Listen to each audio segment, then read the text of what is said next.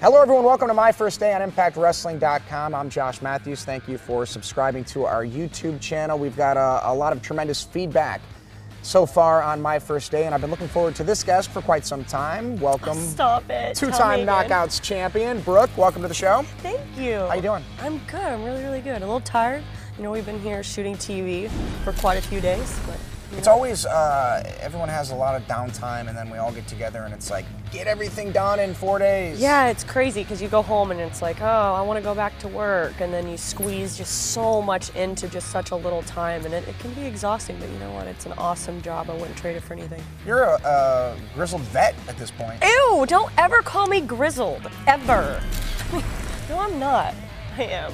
Yeah. I am. Everything hurts. It's harder to get up. It's harder to just go about the days. I gotta stretch like RVD for like an hour before my matches now. Do you remember your first day here? Oh my God, I'll never forget my first day. How daunting was it? Was it here in Orlando? Where were you? It was here in Orlando, and I didn't sleep for the first like 3 nights before I even flew in. Like, oh my God, half these people I've never met. So who called you? Or did Bob Ryder call you on the phone and say, hey, look, we want to bring you in? No, Terry Taylor, he was head of talent relations at the time, and he's like, hey, you know, I had a friend that recommended me to you. Would you be interested? Had you ever spoken to Terry Taylor at this point? No, I had never spoken to Terry. I'd never met anyone from Impact Wrestling. So I was like, oh. So you get a 615 number on your phone and you're like, what's going on here? Well, I had, I did an appearance for an indie show somewhere, and this booking guy's like, hey, you really should go to Impact Wrestling. I really think you would love it there.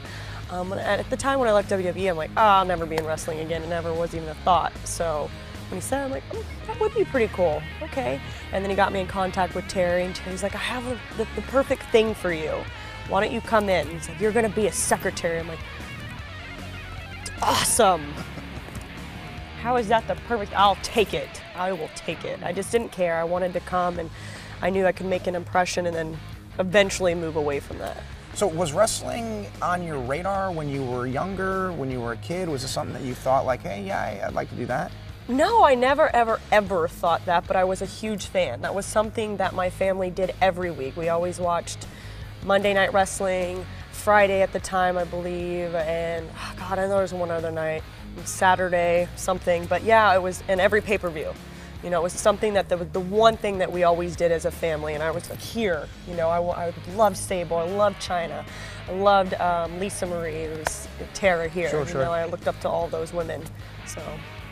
So you show up, you get here, and you find out that you're going to be the secretary to Eric Bischoff. Yes. Had you ever spoken to or met Eric at this point? I had never spoken to him or met him. I knew who he was from WCW, at least what he looked like then, okay? So like, you know, I'm introducing myself, I'm in the makeup chair, and I can't remember, I think it might have been Christy Hemme. Like, oh, are you excited? Like, what are you doing today? It was before she kind of took her lead role here with the Knockouts. I'm like, yeah, I'm working with Eric. I haven't met him yet. I can't wait. And he's sitting right next to me. He's like, yeah, do your research, girl. And I'm like, oh my God, this has already started off amazing. I'm like, God, this guy's gonna hate me, and I gotta be attached to him for God knows how long. Did you think it was over at that point? Yeah, Like, okay, I might as well go home. All right, this is horrible. And, you know, it just set the pace for the day. I'm like, that's so embarrassing, because it almost looked like I had no clue who he was. I mean, he was literally right there, but he had the, you know, the short white hair, and, you know, I remember him with the long hair, and I just didn't even really make eye contact with him. And I was like, God, man, I just want to crawl in a ball and hide. God, because already, like, it's very, very scary when you come in and being so new into a company, you don't know anybody right off the bat. Then you're working with somebody that's so high up, that's in the office, that is so great, and you're like, oh, cool, awful first impression. So you're Miss Tessmacher for how long? Let me tell you, I didn't pick that name. I was like, who am I? Wasn't it from a comic book? Yeah, well, it came from the original Superman. Right. Okay, well, that was before my time. So Lex I didn't know Luthor's. Tessmacher! Yeah. So I was like, okay, we'll go with it. I'm not sure how you spell it yet. I don't know how people are gonna feel about it, but hey, I have a job. We'll take it. So yeah, it was Miss Tessmacher, which was. And how long before you actually competed in this ring? God, if I can remember right, it was God, I want to say almost a year. I was doing that next to Eric and Hulk Hogan, which was really cool. That was fascinating. I marked out, very intimidating, but I was always like, oh my God, I'm standing next to him. And he offered me, he's like, do you need extensions? I got the best weave lady ever as he pulls out. Wait, Hulk Hogan? Yes, and I'm like, how do you know? And he pulls out like a mirror and a comb and it's purple and he's like, just if you want to know, let me know. I'm like, oh, you're so awesome. Let's be besties. How much resentment was there from the other girls? That I came in and having a job, I think it was more like you come in, you have this role, you're with Eric Bischoff, you're with Hulk Hogan, it's a prime spot.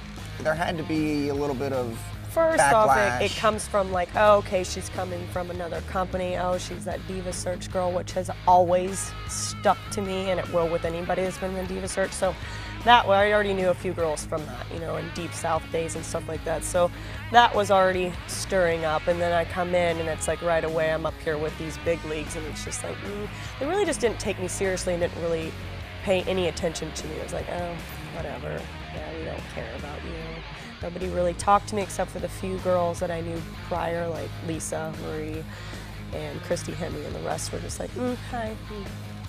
Very rude. You think about it now you're a two-time Knockouts champion and you get to treat new girls the way... No, I would never do that, because I remember when I first got to Deep South and how evil they were to me, and like I literally went home and cried every day because I didn't have any friends because I'm moving from where I lived, and it's just myself and my dog, you know, and I'm trying to connect with these people. I'm trying to relate to them, and it's always like, oh, you're just pretty. Why are you here? Oh, you're taking my spot. And I mean, I get it, but at the end of the day, like, we're all a family, you know, and I would never treat somebody that's coming in trying to be comfortable. It's already scary enough as it is, and then these girls in some way look up to people that are above them anyways, you know, and for you to come in and break them down, I would never, ever, ever.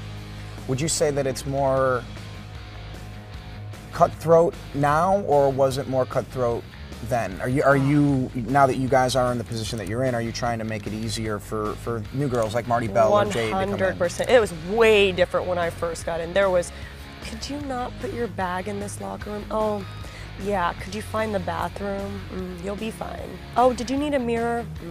Yeah. Bust out your compact, girl. You know what I mean? Like, time in the makeup chair, time with the hair. And that's actually where I started doing my own hair and makeup, because I didn't want to take up anybody else's time, because it was like frowned upon, because you'd be sitting there and they'd just like, so are you gonna get up? Because it's my turn. I'm like, yeah, you know what, I'll go ahead and get up and leave and tuck my tail between my legs. So that's when I'm like, you know what? I'll just save that uncomfortable situation and I'll just start doing my own hair and makeup, and I'm never in the way, and I'm always ready on my own. You know, I'm never waiting for somebody, and no one's ever waiting on me, and I'm never taking up a spot, so.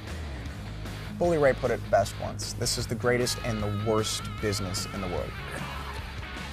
I can agree with that. I can agree with that, 100%. And you never really know how people really feel either. Like you get half of somebody's real side and half of somebody's fake side, and you never know like what place that you're supposed to be in, what you're supposed to be doing, how people really think of you. And it's weird, even after all this time, that you still feel that way. Yes. From talking about your first day to talking about today. And I still feel that. Yeah, you still do your own makeup. Yep, still do my own hair and makeup, just because I don't ever want to be in the way. I was in the chair for like an hour today. Oh, see, it's people like you. This takes a while. That takes an hour, bless your heart, because all this takes 45 minutes. Yeah. Well, that just about ruined my day, so thanks. You're still pretty. Thank you. I like your tie. Yeah, matches my socks. Your socks. Look at the socks. Yeah. Well, listen. Is that yellow? There's yellow in there. These are happy socks. Brooke, thanks for joining us on my first day on Impact Wrestling. Guys, continue to subscribe to our YouTube channel, and we'll have you on again. But we can't talk about we can't have you on this show again, because it's my first day. We already did it. What will we do next? Your last day. See you next week.